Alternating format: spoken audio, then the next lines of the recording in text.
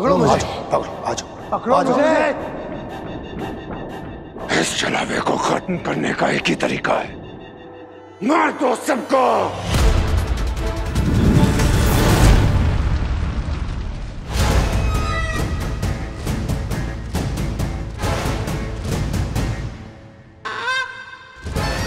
क्या बात है रखवाले की।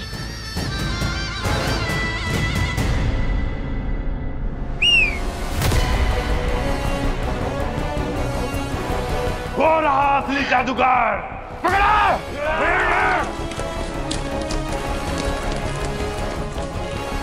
रखवाला क्या भाग भाग के भगा रहा है इन सबको।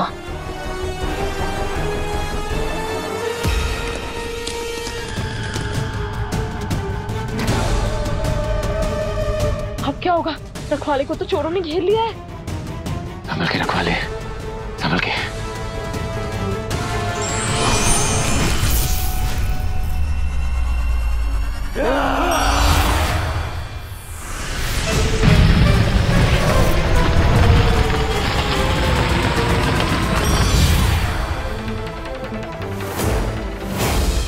दीवार हवा में थी, दीवार गिरी और गायब हो गई। ऐसे कैसे? चला हुआ था, चला हुआ।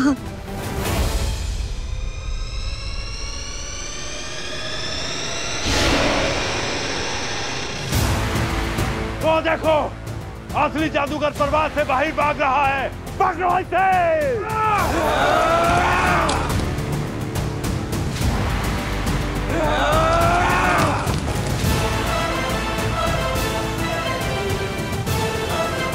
आ जाओ 40 चोरों, मेरा पीछा करके अपनी ही कब्र का रास्ता साफ कर रहे हो। एक बार परवाज़ से बाहर जाओ बस, फिर तुम्हें वापस कभी अंदर नहीं आने दूंगा।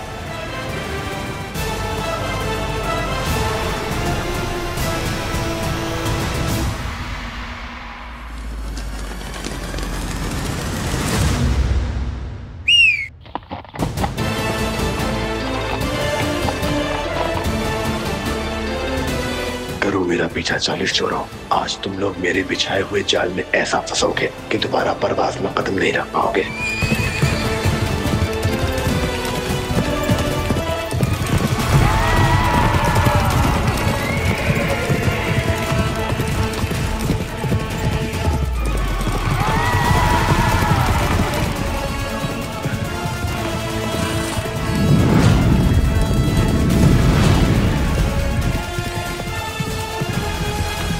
बस थोड़ी दूर और।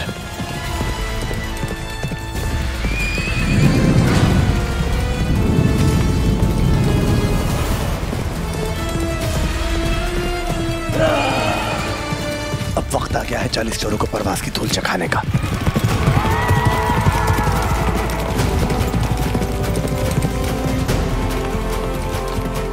तलिस्मान दिखा अपना कमाल और बना बवंडर ऐसा जिसमें ढक जाए 40 चोर।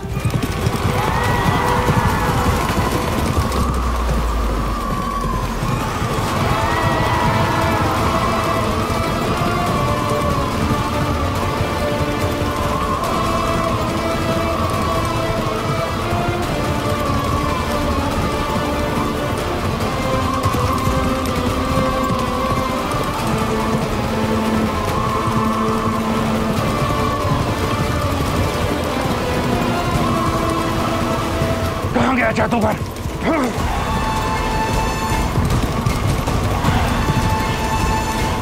वो रहा जादूगर, परवाज़ की तरफ वापिस जा रहा है।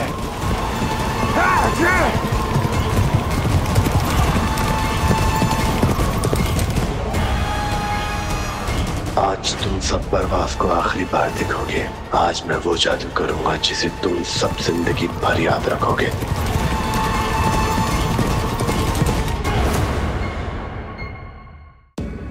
तलिस्मान दिखा अपना कमाल, न आने दे परवाज़ में 40 चोरों को। जो अंदर है सिर्फ वो देख सके, ना दिखे परवाज़ किसी और को।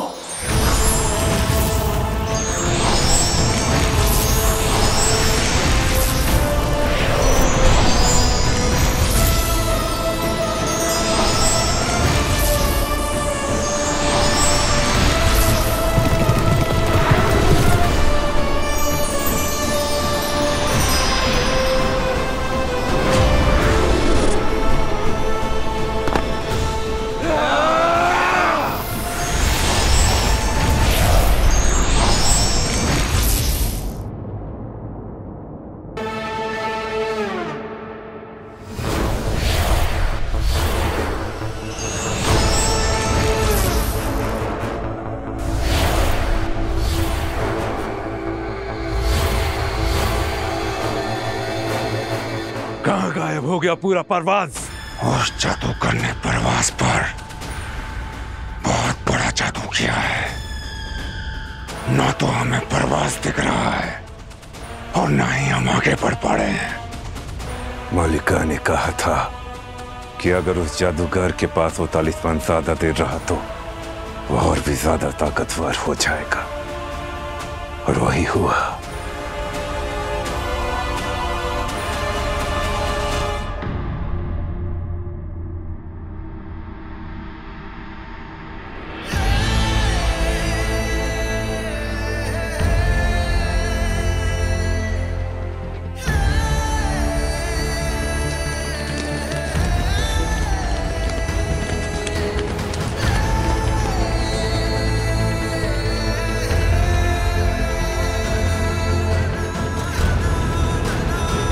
आप सभी ने अपनों को खोया है। मैंने भी बहुत बड़ी कीमत चुकाई है,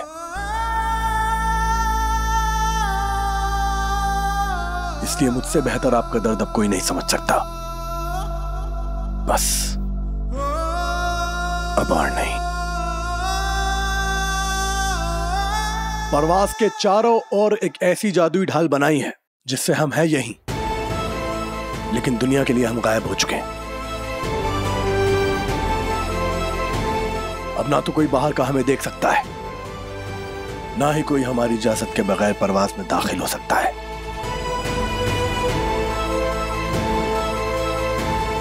अब परवाज 40 चोरों से महफूज है।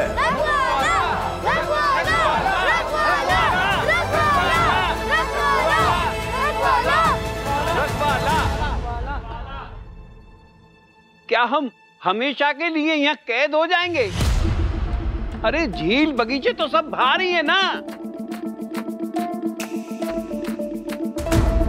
रखवाला, जब हम बाहर जाएंगे तो हमें भी परवाज नहीं दिखेगा, तो फिर हम अंदर कैसे आएंगे? परवाज में अंदर आने का राज सिर्फ परवाज के लोगों को ही पता होगा।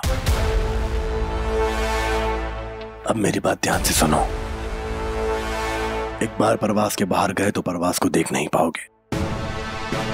वापस आने का सिर्फ एक ही रास्ता है। चुंबक मैदान के पास बनी तीसरी पहाड़ी के दर्रे से जब गुजरोगे तो उस दर्रे के मोड़ पे सुनहरी मिट्टी का ढेर होगा। जब तुम वो मिट्टी आसमान में उड़ाओगे तो चंद लम्हों के लिए एक खुफिया जादुई रास्ता दिखाई देगा। अगर अपनों की सलामती चाहते हो तो इस राज को अपनी जिंदगी से भी ज्यादा महफूज रखना। ये परवाज का राज है। परवाज में ही रहे तो बेहतर है। शुक्रिया रखवाले। सुना आप सभी लोगों ने, ये राज हम सबकी हिफाजत के लिए है। ये राज परवाज से बाहर नहीं जाना चाहिए। लेकिन एक बात हम ये क्यों भूल जाते हैं कि वो 40 चोर हैं। ये ढाल हमें कब तक बचाएगी उनसे? अगर ये ढाल तोड़कर 40 चोर अंदर आ गए तो तब क्या होगा?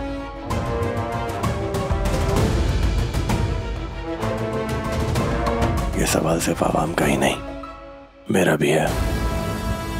आखिर कब तक रोक पाएगा 40 चोरों को? जादू तो उन्हें भी आता है। आज नहीं तो कल वो परवाज को ढूंढ ही लेंगे। तब क्या करेगा? मरते दम तक इस जादू का तोड़ ढूंढने की कोशिश करेंगे वो लोग। मरते दम तक।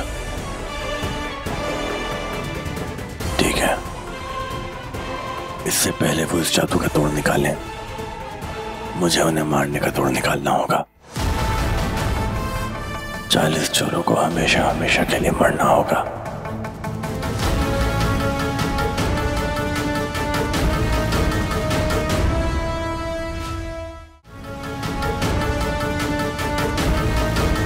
रखवाले सुनिए,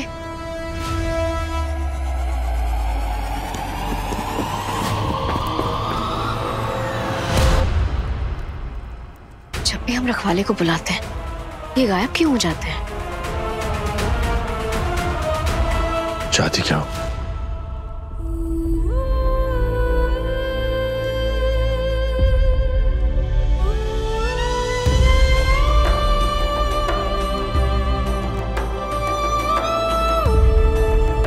जब रखवाला अपनी आवाम की मदद करने से नहीं डरता वो अपना चेहरा दिखाने से क्यों डरता है? अपना चेहरा तो वो लोग छुपाते हैं जिन्होंने कुछ गलत किया हो। लेकिन आप तो नेकी का काम कर रहे हैं। हमें ऐसा लगता है कि लोगों को पता होना चाहिए कि असल में उनका रखवाला है कौन।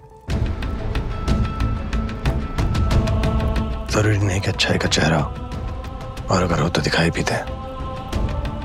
कभी कभी हम चाहकर भी अपनी सच्चाई नहीं बता पाते। आप सही कह रहे हैं। आपकी बात से इत्तेफाक रखते हैं। कैसे? क्योंकि हम चाहकर भी अपनी सच्चाई किसी को नहीं बता सकते कि हम शहजादी हैं। रखवाले का काम रखवाले पे छोड़ दो। तुम्हारी सलामती इसी में है कि मेरी पहचान गुमनामी में रहे। सुनिए, आपने ये तो सुना ही नहीं कि हम आपसे चाहते क्या हैं।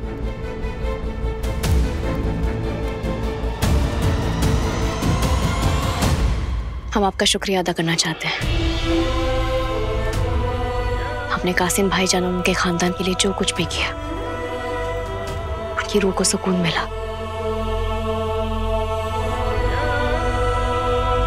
उन्हें वो कफन मिला जिसके वो हकदार थे।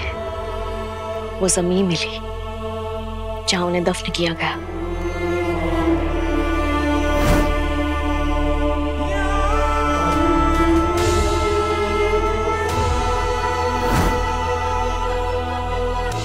और उनकी बेगम, उन्हें उनका आखिरी दीदार करने का मौका मिला।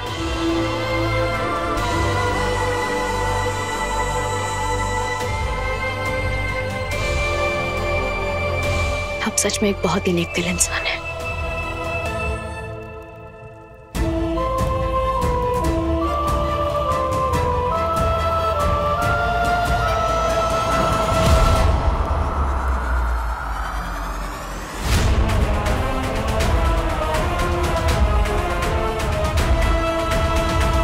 जब भी इनसे बात करने की कोशिश करते हैं, ये गायब क्यों हो जाते हैं?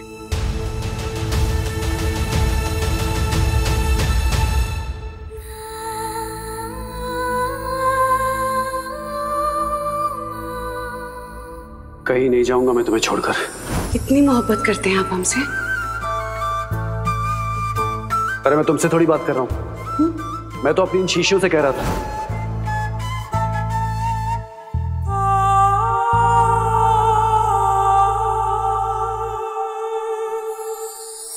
अब तो बस मुझे उस लम्हे का इंतजार है जब मैं लौटकर अपनी नाजिया के पास आऊंगा और तुम्हें इतनी खुशियां दूंगा, इतनी बेहतर जिंदगी दूंगा कि तुम्हें वो बीते हुए साल भूल ही जाएंगे। मैं वादा करता हूं तुमसे, मैं अपनी नाजिया को अपनी पलकों पर बिठा कर रखूंगा।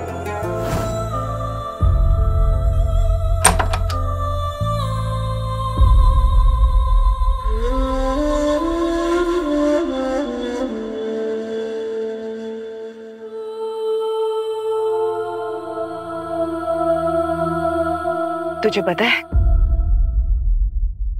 जब अजीज ये इत्र लगाते थे ना, तो मैं पूरे घर में उन्हें ढूंढती थी, बस उनके एक दीदार के लिए। तुझे पता है अली, रखवाले ने मुझे मेरे अजीज के आखिरी दीदार करवाए। रखवाले की वजह से मेरे अजीज को एक मुकम्मल जनाजा मिला। रखवाले ने वो सब किया जो तुझे करना चाहिए था अली। अब मैं समझी कि अजीज ना तुझसे हमेशा नाराज क्यों रहते थे अली, क्यों चिढ़ जाते थे वो तुझसे, क्योंकि तू कुछ नहीं कर सकता। ना तो तू अपने भाई के जीते जी कुछ कर पाया और ना ही उनके मरने के बाद कुछ कर पाएगा।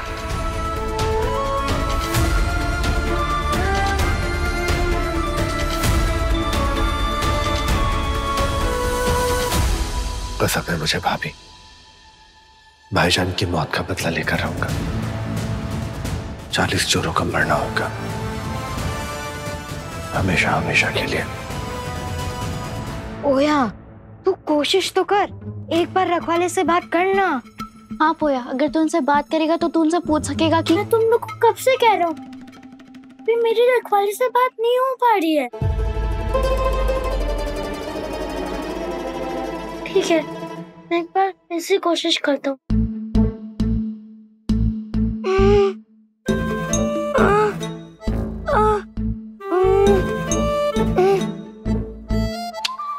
आज उनकी आवाज ही नहीं आ रही है, लगता है कहीं मशरूफ होंगे।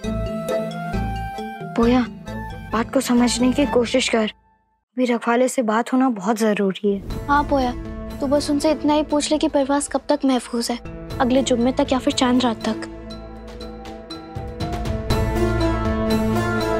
उसी हिसाब से जरूरत का सामान इकट्ठा करेंगे। ठीक है, मैं एक बार फिर से कोशिश करता हूँ।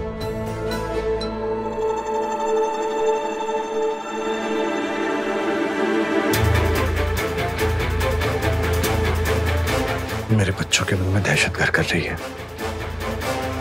पूरी अवाम दहशत में जी रही है। अली ज्यादा वक्त नहीं है तेरे पास, तुझे कैसे भी करके 40 चोरों को मारने का जरिया ढूंढना होगा, अपने बच्चों के लिए, अपनी अवाम के लिए। 40 चोरों को मारना होगा।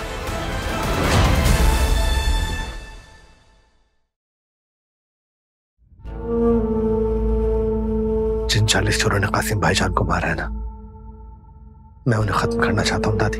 जो मर चुके हैं वो वापस नहीं मर सकते।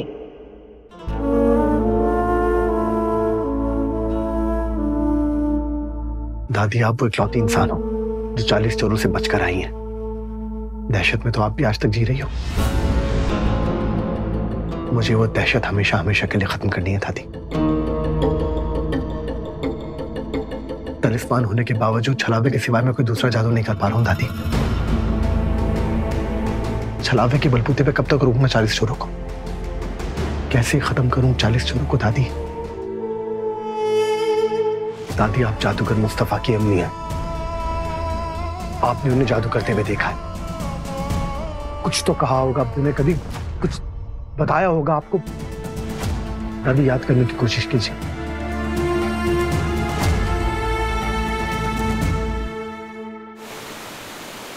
दुश्मन की जीत को कबूल करना हारने से कहीं ज्यादा मुश्किल है, लेकिन सच बात तो यह है कि उस जादूगर ने हर कदम हमें मात दी है। पूरे परवास पर ना जाने कौन सा ऐसा जादू किया है, गायब हो गया है पूरा परवास। पूरे परवास को कहीं भी ढूंढ नहीं पा रहे हैं हम, उस जादूगर की वजह से।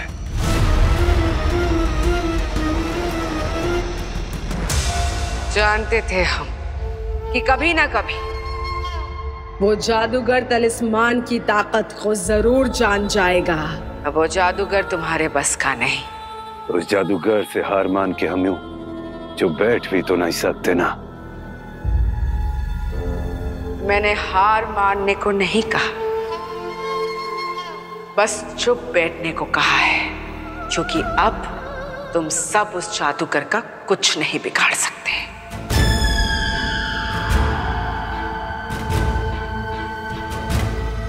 लेकिन डरो मत, हमारे आका इब्लिस जरूर जिंदा होंगे और इंसानी नस्ल जरूर खत्म होगी। लेकिन उसके लिए अब मुझे इस गुफा से बाहर निकलना होगा। वक्त आ गया है तारीख को बदलने का। वक्त आ गया है नामुमकिन को मुमकिन कर दिखाने का। वक्त आ गया है सिम का गुफा से बाहर निकलने का।